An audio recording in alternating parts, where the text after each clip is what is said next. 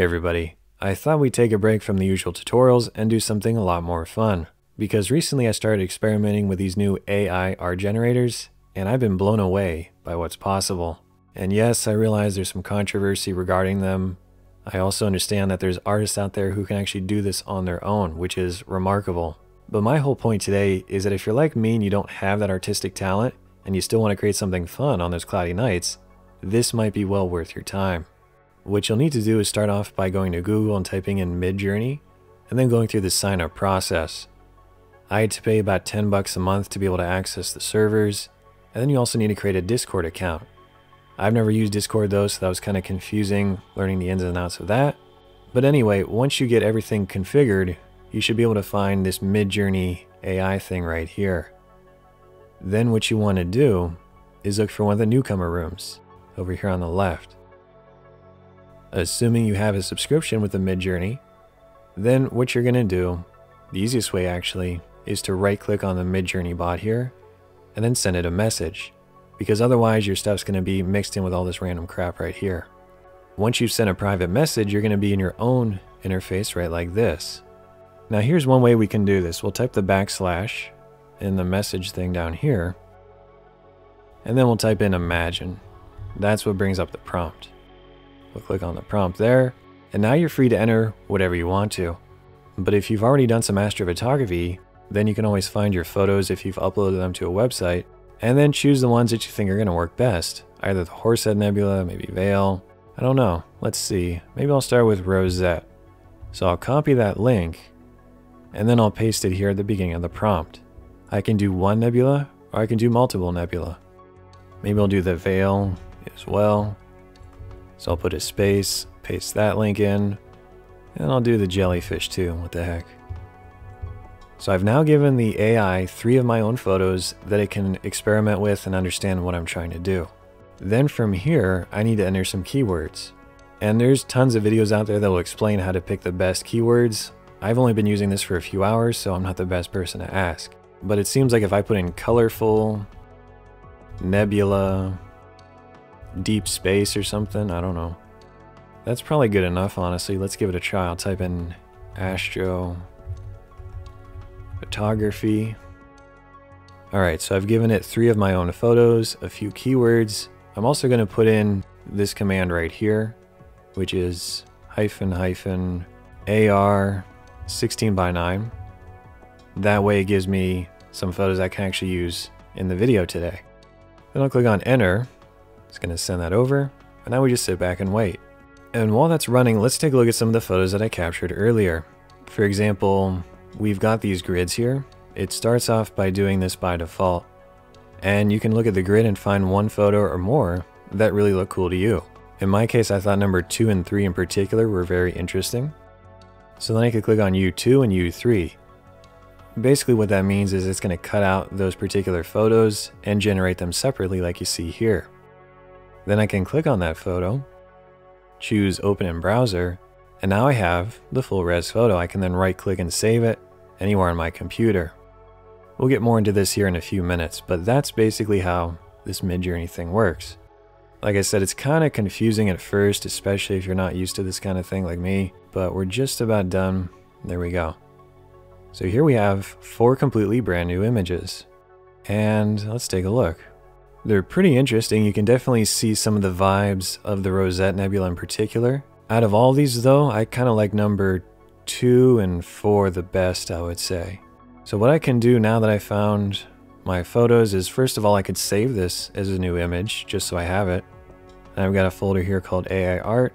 We'll save this in the original grid. Alright, so getting back on track here, if I really like any of these, I can choose the corresponding number. So we've got U1, 2, 3, and 4.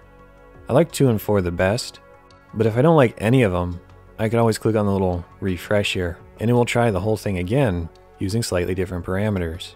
Or if I really like number 3 or 4, but it still needs some tweaking, the V will give you a slight variant. Anyway, I'm going to click on 3 and 4. What that will do is it will pull them out of the grid and give me a high resolution version of it, and then we'll take a look. And in fact, I meant to do number 2 as well. I screwed that one up. But let's say number 1, I like it, but it could be a bit different. I'll click on V1. Alright, hopefully that made sense, but basically I'm going to be cropping out 2, 3, and 4, and creating a slight variant for number 1. When those are finished, it'll appear right here. I should also mention that the amount of photos you can do depends on the subscription level that you get. I'm paying them like 10 bucks a month, so I think I get about 200 of these per month. So this would count as 1, then it'd be 2, 3, 4, and 5.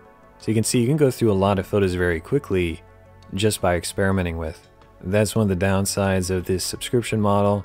It'd be kind of cool if you could do it locally on your own computer, but maybe that'll be something in the future that will be available. While these are running, let's take a look at something else. So these are the actual photos from Midjourney, and you might notice the resolution is kind of small here. That doesn't really fill the frame. And if I zoom in, it just kind of falls apart. It's very pixelated.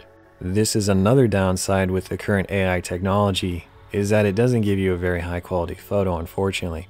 Thankfully, we have a workaround called Gigapixel AI from Topaz. Gigapixel AI is something I just started messing around with today as well. I did the free trial and it worked so good I just ended up buying it immediately. The only caveat I have is that Gigapixel AI is very computer intensive and it might even crash this recording. We'll find out.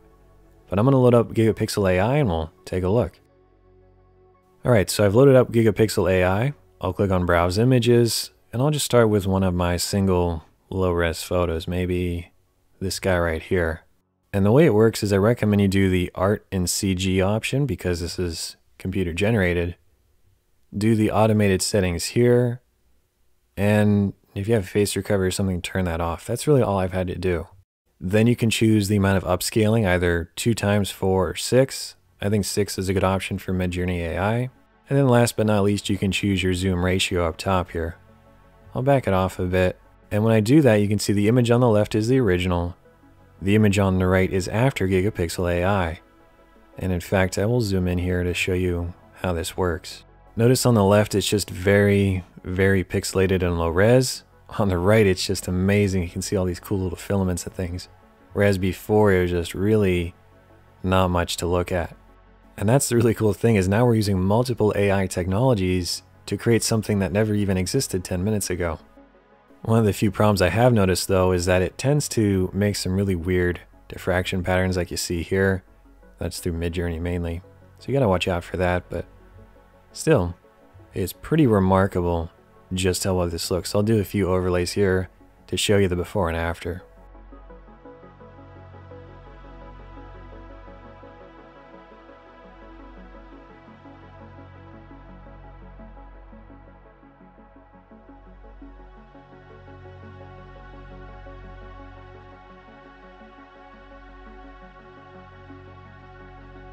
Assuming that Gigapixel AI did a nice job, and in this case it really did do an awesome job, I'll click on Save Image down here.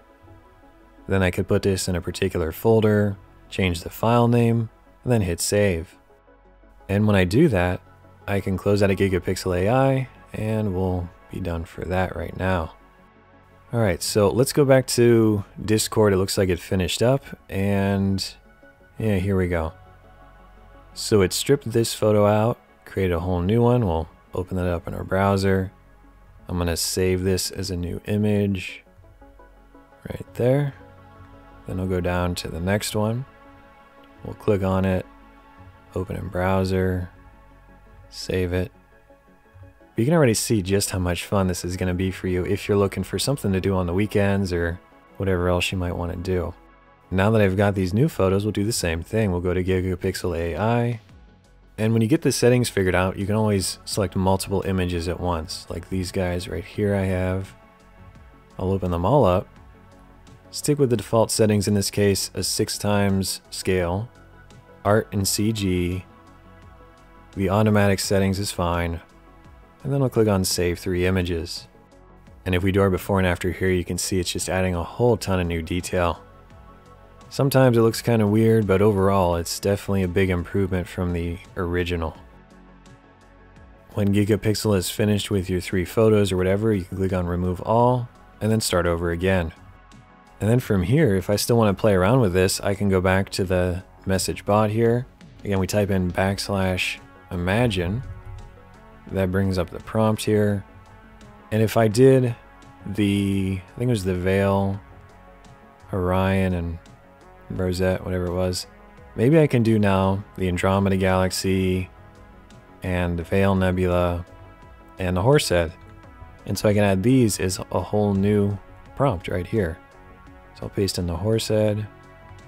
I'll paste in maybe the Veil. And I'll do the same thing. Colorful, Nebula, Space, Astro.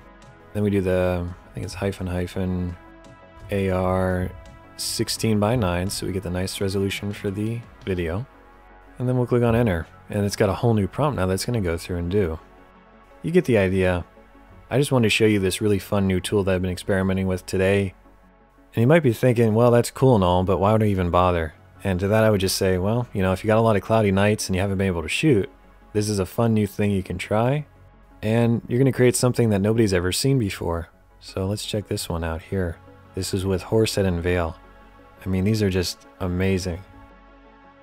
All right, we covered just about everything I wanted to today. I showed you how to use this Midjourney AI and also incorporate your own photos into the algorithm.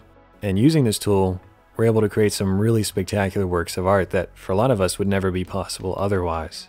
And at the very least, this will make it easier for me to create thumbnails for my YouTube videos because I'm notoriously bad at that. So if you're getting tired of those cloudy nights or you just want something else to try, I'd recommend you give this a shot. Don't forget about the Gigapixel AI to increase the quality of the final image, and be sure to check out some of those tutorials on how to actually use the Midjourney bot because it is kind of overwhelming at first. But that's all I've got for you today, and I'll see you guys in another video.